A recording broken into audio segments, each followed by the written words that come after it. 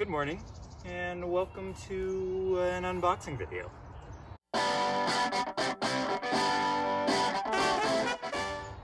Full disclosure, I'm kind of loopy right now. I got my second COVID shot like 48 hours ago. I think 48 hours ago. Yeah, 48 hours ago, wow. And I can't really, I'm just kind of loopy. But thought I would dive into an unboxing video before we get too far in the van build.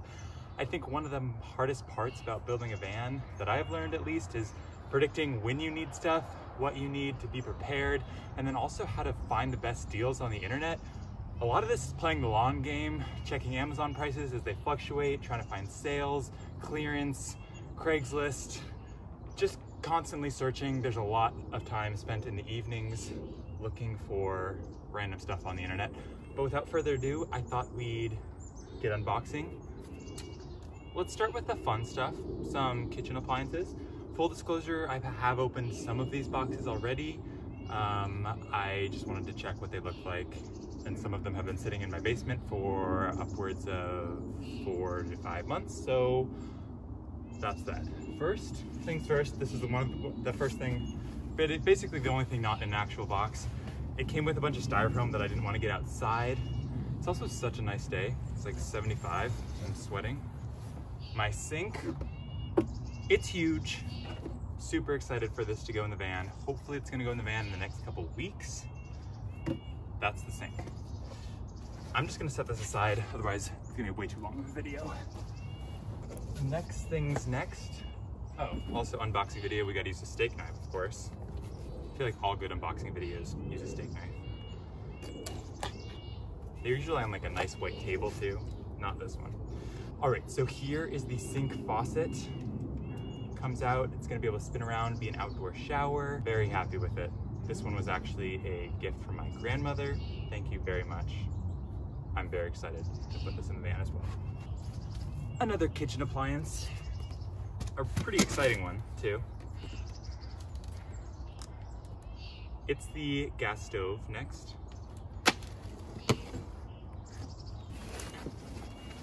Comes with a nice cutout template, so I can cut that out of my countertop. The grating for the top. Styrofoam, ugh, not a fan of styrofoam. And here is the stove itself. It will be a propane stove. This is what it's kind of gonna look like with that on there. I think it's gonna be great. It has a battery powered starter, so I don't have to use a lighter. Beautiful stove.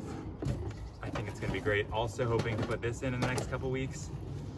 It's gonna be a stretch, but we'll see if we can get there. All right, so something that I have never even opened, and I'm not sure I'm gonna open it here either, but just wanted to show you guys. Just use some staples, and if I ever wanna return it, I don't wanna open it, so that's that. But this is my 2.5 gallon hot water heater. Really mainly gonna be used for showers because it uses a ton of power. So probably not gonna have hot water in the sink all the time, but this is what I'm going with. 2.5 gallons is not a lot, but for a van, should be more than enough. I don't know what to open next. Guess we'll go with this guy. As you can see by the packaging, this one I don't think is gonna be much of a surprise. Oh, gotta use a knife.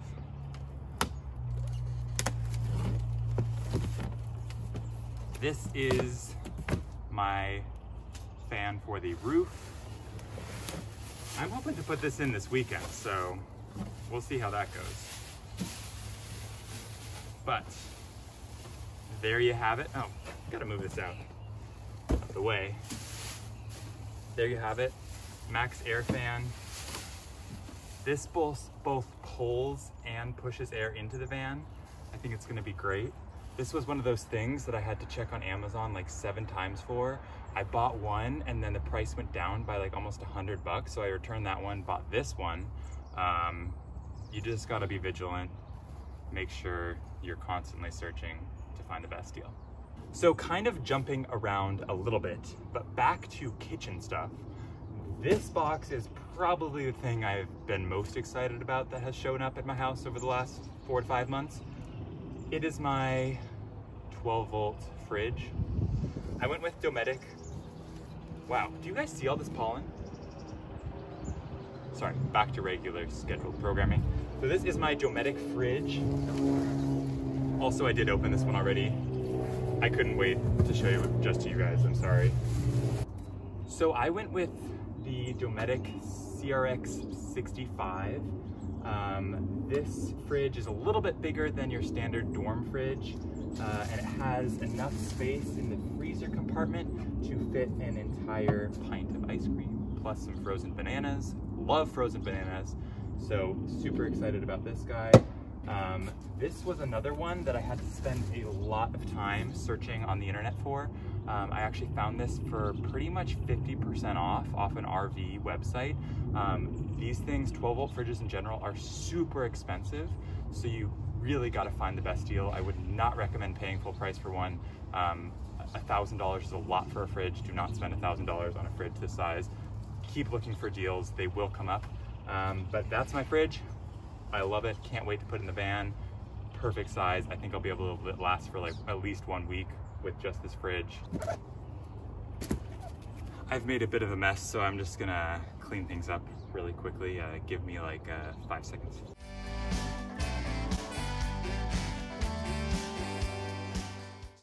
All right, we are back. The last couple things are getting a little more technical. Let's get into it. So first things first, another piece of the roof. This, I had to pay a lot of money for. Not really a lot of money for, but for what it is, it seemed like a lot of money. And it took 3.5 months to get to me. So I ordered this in January. It literally showed up last week. What do you guys think it is? Drop a comment down below. What do you think it's gonna be?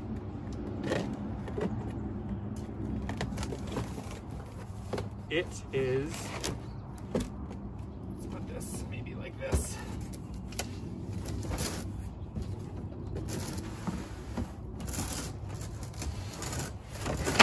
Oh, I think it's okay. This is my skylight / roof vent. So I didn't want to have too many windows in the actual van because I kind of want it to be stealth-ish. But I did want to have some extra ventilation so that the van can pull air through. And I thought a skylight would also be amazing so you can look up from bed and see through the roof. I don't think a lot of van conversions have this. So this is actually an RV skylight. And again, hoping to put this in pretty shortly here, and then you guys will see it in the van. So skylight, it pops open so you can have it at different angles. It's also, you can have it open and there's still a rain cover. So I think it should be a pretty good investment. It just take a very long time to get here. So RV skylight. Okay, so the next two are similar, but different. This is going to go underneath the van on the passenger side. This is my 7-gallon gray tank for the sink. I think 7 gallons for just the sink is gonna be more than enough. I'm probably gonna have the exact same thing under the other side of the van for the shower. And then these will be able to drain whenever. So 7-gallon gray tank for the sink. Pretty boring, but great deal on Amazon. This box, let's see what we can do here. Again, similar vein, but much larger size. This is my 30-gallon freshwater tank. This guy is going to be mounted inside the van so that it doesn't freeze ever. And it is going to have enough water, hopefully for 2 weeks of off-grid camping, living, whatever we decide to do in it. 30 gallons is on the larger end for a van my size, so I think it should do the trick. Obviously there's no real hookups on here yet, but this will go in the garage and hopefully be enough water for whatever you want to do. Getting pretty hot out. The sun is a lot.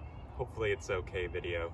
I, again, still don't really know how to frame the shot or deal with exposure, but I'm trying to learn. Anyway, tried to save best for last here.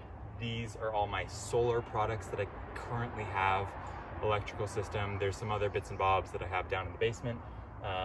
And then I also have some more stuff on order. So by no means is this exhaustive, but this is what I have right now. More stuff will come in.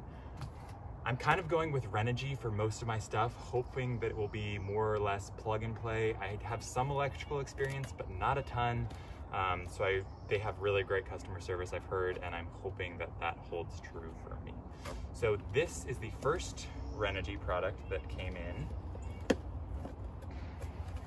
And this will be one of my forms of charging my batteries.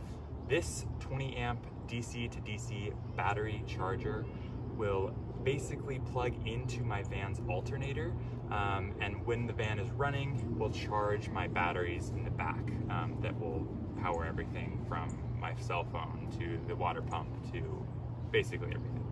So this will just be one form of charging for those back batteries. Pretty standard. This is on the smaller size because my van has the smallest of these Sprinter engines. It's just the 4-cylinder. I have only the 20 amp because it can't pull quite as many amps from the alternator. The alternator on my van is smaller than, say, if you have a Sprinter van with the V6. They have a bigger alternator. You can pull more current from them. So smaller alternator charger, but this will hopefully be amazing on long road trips. So these are my solar panels and solar charge controller. Let's get into it. 3 100-watt solar panels. I ordered this. This is the 300-watt premium kit from Renogy. This is what they look like. They're monocrystalline panels. The 300-watt premium kit really just comes with most of the stuff you need as kind of a starter kit for your RV, van conversion, whatever you want to call it. It's pretty exhaustive. You still have to order some other things, but this comes with 3 of these panels and then some other stuff I'll show you here. But this is about the size, so I'm gonna have 3 of these spaced out on the roof along with the skylight and vent fan. Pretty exciting stuff. Also hoping to have these on the van maybe this weekend.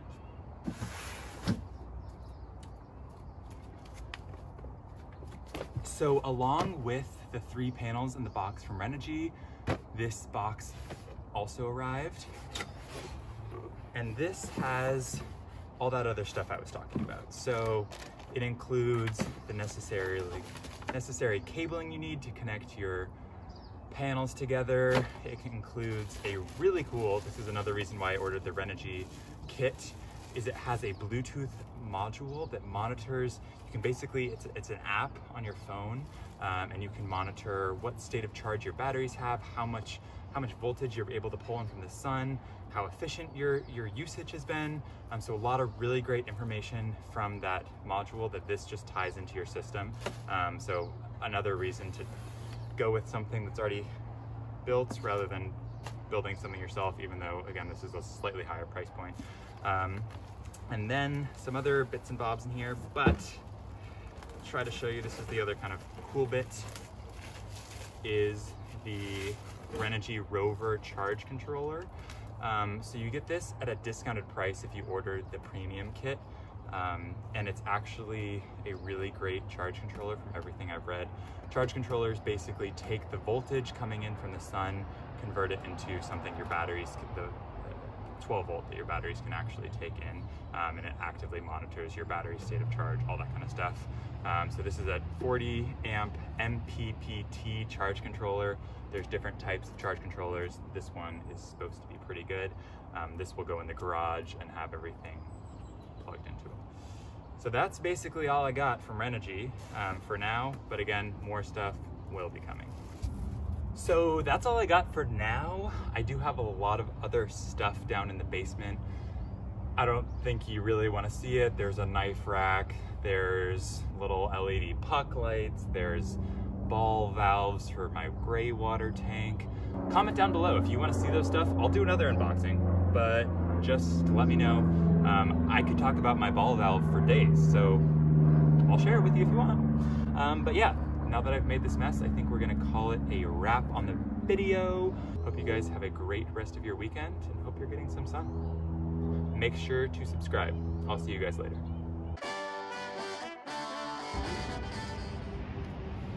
There's a car going by.